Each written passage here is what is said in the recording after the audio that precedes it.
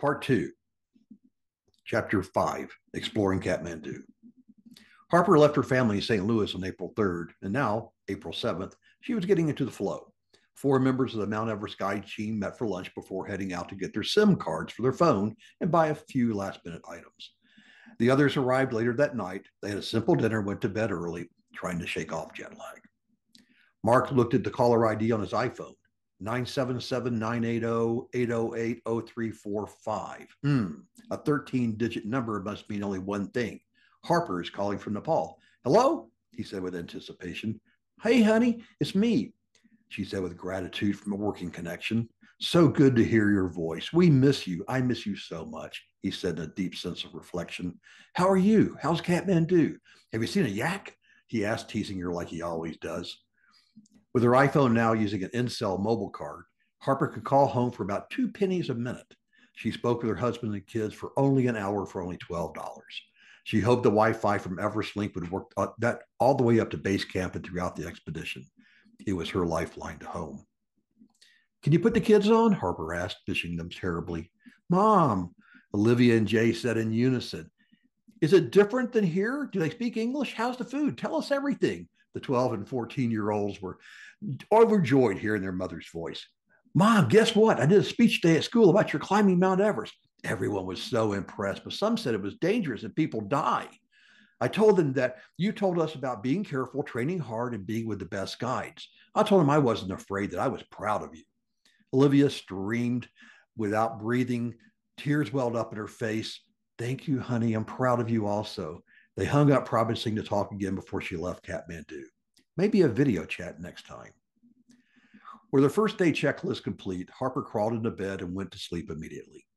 The alarm on her altitude watch went off at 7 the next morning. She thought she had gone to sleep and felt rested, but she really didn't feel that great. She took a quick shower, ignoring her hair, letting it air dry in the Kathmandu warm air, even though she had lived on the border between the Midwest and the American South, where Oregon roots were strong. Dressed in jeans and a Patagonia t-shirt, she joined the group for breakfast. The hotel had an excellent breakfast with scrambled eggs, bacon, all sorts of jam, toast, tea, and Nescafe coffee. Harper loved coffee, but this was not the coffee that she had in mind. But overall, the breakfast was simple and tasty. She loaded her plate with not too much food while looking around the room for Dutch or the couple. Maybe they were there. Not finding them, she went outside to the covered patio. There she found her group along with the new members. All but one person were engaged in a getting to know you conversation. Of course, Dava was right in the middle, flashing his Everest smile and laughing easily. There was a relaxed feeling to the group. The talk flowed smoothly, as did the laughs. Harper immediately had a good feeling, but noted Tony sat alone at the end of the table, not engaged in the conversation. He had a distant look in his eyes. A 50-person bus pulled up outside the hotel to take him on a tour of Kathmandu. A trip around the city is often included with an Everest climb and helps introduce Nepal climbers to their culture. Her group of 7 climbers plus 3 trekkers and the ever-present Dawa and a tour guide hopped on the bus. There were more than enough seats for everyone to spread out. The coach lumbered off to visit the usual temples and stupas. The first stop was to the Boudhanath temple, where both Hindus and Buddhists take their dead for cremation ceremonies. Everything was out in the public. The families were accustomed to having tourists and locals watching, complete with camera in hand. Harper learned that if her mother died, the youngest son led the ceremony. If the father, then the oldest son takes charge. The total cost was somewhere around $40 to $60, a lot of money for many of these families. They believed that those who die in the temple are reborn as human, regardless of any misconduct that could have worsened their karma. Families try to cremate their loved one within 24 hours of death. The body is lovingly cleaned, sometimes painted before wrapped in a white cloth and gently laid on a pyre wood. The son then takes a flaming torch, circles the body many times, and sets the pyre aflame. The ceremony often takes about 3 hours, spreading the ashes into the Bagmati River, which eventually joins the Ganges in India. Seeing men painted in bright colors, often wearing a loincloth, was intriguing to Harper. Thus, sadhus wearing wandering ascetic yogis posed for pictures in the temple area, asking for a small donation in return. The tour guide said they were trying to acquire liberation from the cycle of death and rebirth through meditation. Harper asked Dutch to take a picture of her with one of them. My honor, he stately replied, with the wind blowing his long hair over his face. Their next stop was one of the largest stupas in Southeast Asia, Boudhanath. It's been a year. It had become the focal point for the Tibetan Buddhism in Nepal. With April 14th, 2024, the start of the Nepal New Year, around the corner, the temple was full of families praying for their dead in the past year. They circled all three levels of stupa. Prayer wheels encased in lowered wall made for more crowds, and more people, local and tourists alike, circled the base, spinning each wheel with passion. Harper looked at the stupa with admiration. The 2015 earthquake damaged the stupa, but we never know it now. She looked in the eyes of Buddha and remembered the saying, Buddha is always watching. Somehow she found that comforting. The air was full of smoke and incense, along with the sound of praying monks, clanging bells, and the announcements over a loudspeaker, all competing for sensory overload. She observed the abject poverty and many disabled people begging for money. The last stop was what was called the Monkey Temple. Dutch was especially interested in getting a good photo of one of the 500 wild monkeys crawling around the steps in the buildings. Harper noted that Tony ignored the monkeys, but was keen on getting a workout by climbing the 365 well-worn steps leading to the top of the temple as fast as he could. On the bus ride back, Harper sat across the aisle from Tony. Pretty good workout at the temple, huh? Harper said in a friendly voice. Yes, he replied, looking out the window, sweat beating down his forehead. Dutch, Claudia, and Pablo were laughing as they reviewed his monkey pictures. The other team members and trekkers quietly talked among themselves, except for the older gentleman, Jim. He was fast asleep. Harper settled back into her bus seat, taking inventory of the team, now at 5. 2 of the climbers were still trekking, and they would meet at Everest Base Camp. And one other should have arrived while they had been touring. Their sole Western guide, John Paul, had not yet joined them. He was busy getting their climbing permits and sorting out other details. He'd meet them for dinner later that night. Harper reflected on what she had seen that day. It was different from anything she had seen back home. Cremations, chanting, prayer wheels, flags, the people's intensity and devotion. The respect and the love during the goodbye to a loved one was inspiring to her. She was already letting the experience seep into her essence, open to learning, open to change. Back home, it was all about work and family. A year ago, Harper had begun to take more time for herself. This climb was a milestone in that journey. She was eager to see what would come next.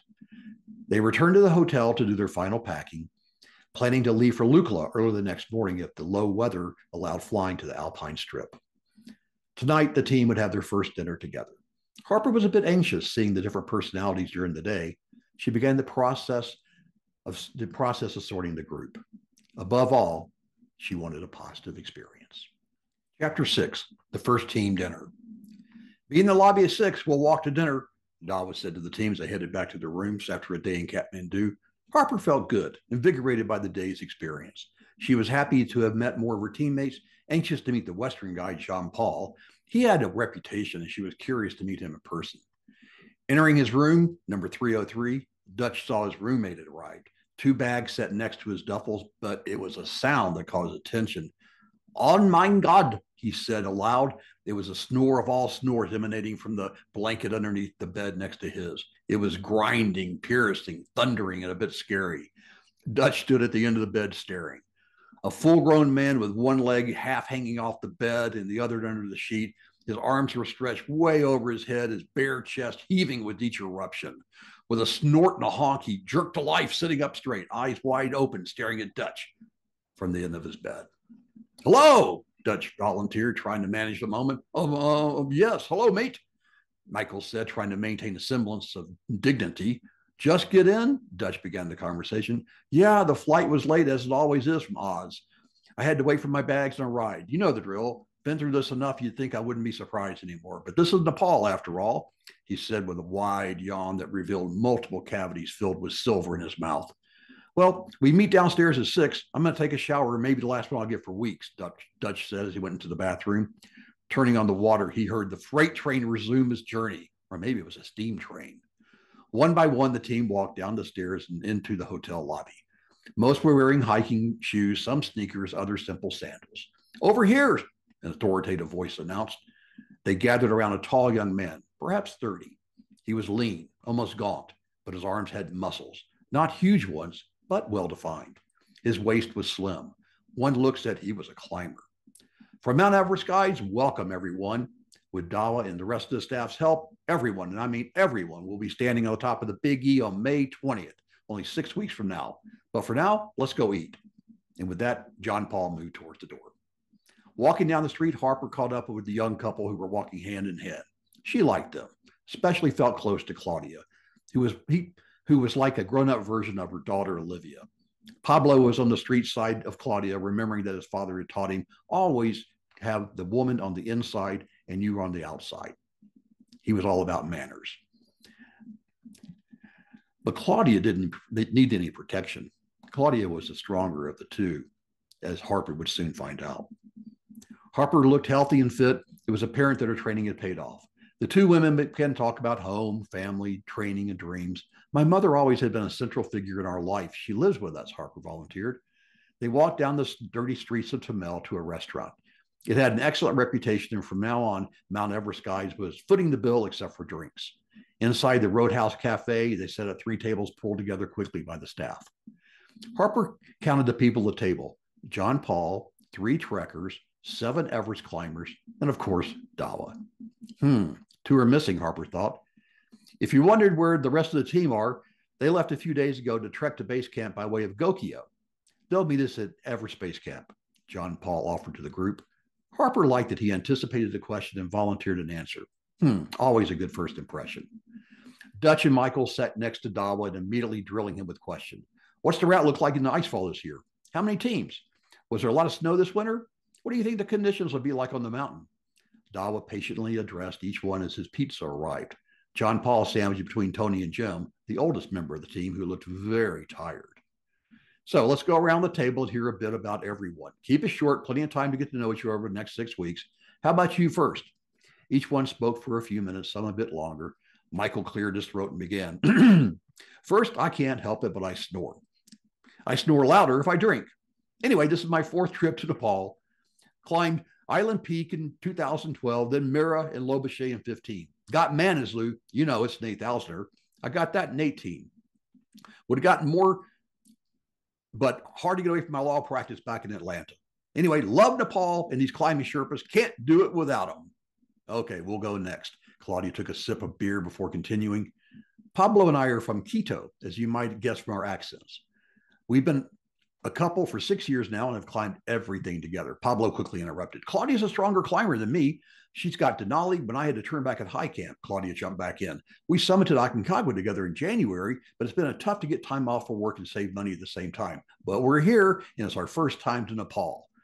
Harper listened intently to their introductions. For the climbs on Kilimanjaro, Denali, and Aconcagua, Harper felt prepared, but it bothered her that she had not been to 8,000 meters. She wondered how her body would perform at that extreme altitude. I'm married. I have a 12 and a 14-year-old back home, and Everest has been a lifelong dream. Harper kept her introduction short as Harper could sense John Paul was getting a bit anxious with all the talk. How about you? John Paul leaned over to Jim.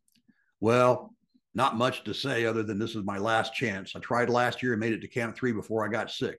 Got tired, gave up. Hell, to be honest, I'm not sure what happened. But I thought I had the time and the money, and there's really no one at home, so why the hell not give it one more try?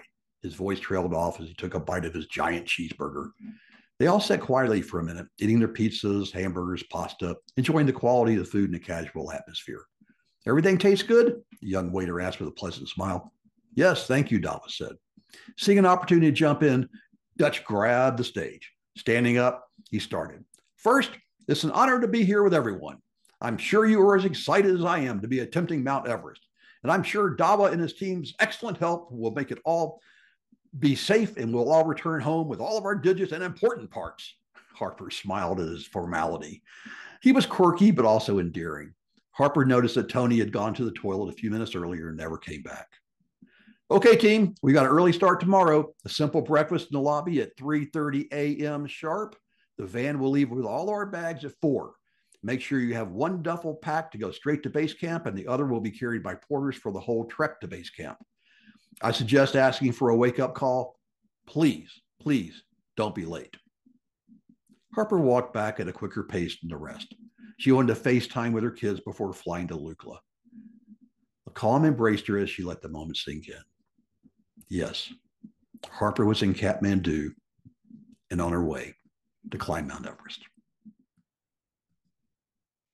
Chapter 7, Lukla Drama. Known as one of the world's most dangerous airports, flying into Lukla is a time of high anxiety. There had been 7 crashes since 2000, killing over 50 passengers and crew. However, to keep these tragedies in perspective, there are thousands of passengers that fly safely each year between Lukla and Kathmandu. There are several challenges flying in and out of Lukla. First, there's only one runway, and it sits on top of a 2,000-foot cliff and ends where a mountain wall begins. There's no opportunity for a missed landing or an equipment failure. There's no radar, no electronic landing assistance, so pilots are strictly on VFR, or visual flight rules, which simply means they must talk amongst themselves during landing and takeoff and have limited assistance from any form of air traffic control. The second challenge at Lukla is the weather. It sits at 9,400 feet, surrounded by the low peaks of the Himalayan mountain range. The airport is often shrouded in low clouds, rain, and snow, shutting down visibility. And that's an issue in a visual environment. The third is the short runway. At the Tenzing Hillary Airport, the formal name, the runway is short, only 1,510 feet long and 66 feet wide, at a 12% slope, compared to Heathrow, where a runway is 12,801 feet by 164 feet. Much shorter. It takes a special kind of aircraft to land and take off in such a short area, known as a short takeoff and landing, or STOL, planes. The fleet of Twin Otters, Dorniers, flown by Yeti Airlines or Sita Air, fly climbers and trekkers for about $150 one way from Kathmandu. Her eyes wide open as the clock ticked to 3 a.m. Nervous energy was working hard to prepare her for one of the milestones of any Everest expedition, the flight to Lukla. Harper thought about the decades ago when people would make the trek from Kathmandu to Jiri, or on to Lukla, or maybe Namche, about a 100-mile walk taking over 10 days. But today, climbers and trekkers use helicopters and fixed-wing aircraft to get there. Harper had packed her duffels late last night after another check-in with her kids and Marc over FaceTime. She really missed them. She lingered in the shower, enjoying the hot water, albeit low pressure, but she was grateful for knowing the showers at base camp were a rare luxury. "Good morning, my queen," Dutch greeted her as she came down the stairs, lugging one of her bags. "Let me help you with that." He grabbed the bag and parked it next to the pile. It was amazing how much gear it took to climb mountains, but the real stash was already at base camp, carried up by porters and yaks. The climbing Sherpas had been at Everest Base Camp for over 2 weeks, preparing tent platforms, setting up various tents, and making the camp as comfortable as possible for their members. They did so much work behind the scenes that was invisible to the members. John Paul was prepared. He looked like he had just left from a photo shoot. Not a hair out of place, shaved, wrinkle-free shirt. "How does he do that?" Michael whispered to Jim. "Hell if I know. I'm lucky I woke up this morning," he grumbled back. They piled into 2 vans with their gear for the ride to the domestic terminal at the airport. Everyone was quiet, either nervous or still waking up. The roads were also quiet, only a few dogs rummaging through the garbage left in the streets. No cows this time. Dawa and a few others grabbed luggage carts, and everyone pitched in to transfer bags to the check-in at the Yeti counter. Each bag was weighed on a huge scale. The scale's long arm swung over with each bag. 27 kilos, that's okay, said a young man working fast. The schedule was critical because Lukla has poor weather and flights are regularly turned back, even after they've left Kathmandu when low visibility shuts down the airport. "Okay, now we weigh each of you," he called out to the group. "What? We have to get on the scale?" Michael moaned. He was slightly embarrassed about his waistline. He stepped as lightly as possible on the metal platform, watching the arms swing hard and fast to the right. When it stopped, he hopped off quickly, hoping no one would see the number. Security consisted of a man in a military uniform going through the handbags, primarily looking for matches, lighters, and batteries. Once cleared, they all assembled in the waiting room to start the time-honored ceremony of flight watch. The monitor showed Kathmandu to Lukla, YT 145 leaving at 7:25. They sat down. Claudia and Pablo appeared to have a small tray with coffee cups. They had brought one for each person. Nice touch, Harper thought, taking advantage of the airport's Wi-Fi. Soon everyone became immersed in texting, posting, or surfing. While they were counting on the Wi-Fi throughout the expedition, they knew better not to assume that it would always be available. To no one's surprise, the monitor updated the flight status. Now it would leave at 8 o'clock. The slow creep of delays had begun. Okay, everyone, let's go. The plane will leave at 7:15. John Paul yelled to the group from the door. Exchanging glances of shock, they scrambled to finish their Sanka coffee and grab their backpacks. Back on the same bus that drove them to the terminal when they arrived, this ride was a bit longer, taking them by the Nepali military area. One massive chopper stood out, a decades-old rotor machine. It's often used to carry tons of gear as high as possible, offloading the yaks and porters from the heavier cargo. Think this thing is safe? Pablo asked Tony. He shrugged. They gave their pack to a man who put them in a small section in the back of the plane and crawled in up 5 steps and into the single-aisle airplane. The Twin Otter had 3 seats across and 6 rows. The Mount Everest guides team took up the entire plane. Now, 5 hours after her wake-up call, Harper settled into her seat, smaller than a 4th grade school desk. The flight attendant came by offering a single piece of hard candy and, curiously, a wad of cotton. Harper looked at the cotton confused. The pleasant flight attendant pointed to her ear. "Oh, for the noise," Harper said, nodding to the nodding young woman. It all made sense as a twin prop engine started up, a tremendous whine and a roar. Just as the sun rose, the Twin Otter STOL aircraft took off. The flight to Lukla was short, 30 minutes. For once, she wished it was longer. Leaving the Kathmandu Valley, Harper had a perfect view of the rolling terrain in Nepal. She marveled at how crop fields were carved out of the steep hillsides, homes and roads built on mountain ridges. She thought about the resilience of the people. The plane jerked as it flew over a thunderstorm. The prop squealed as it fought for power in the thin air. Harper instinctively tugged her seatbelt and she glanced over at Dawa. He was asleep. Looking to the cockpit for reassurance, Harper saw that the pilot had his hand on the yoke. Both pilots had their hand on the throttle, standard procedure, but still, her heart raced nonetheless. In her mind, she knew these pilots had made this flight hundreds of times, but her anxiety heightened. Harper thought of her kids. The whine of the twin engines were deafening. Harper pushed the cotton wad a bit deeper. Then in a blink, the Otter's wheels gently touched down the runway. The engine roared as the props reversed. She glanced out the window to see a blur of motion. Will we stop in time? She lunged forward as the brakes brought the small aircraft to a halt. Everyone applauded. Sense of relief was spontaneity and involuntary. "Welcome to Lukla," called out John Paul. Dawa just smiled. "Okay, everyone, grab your bag and follow Dawa. We'll go over one by one to one of the tea houses for a proper breakfast, and then we'll start the trek to Pakting."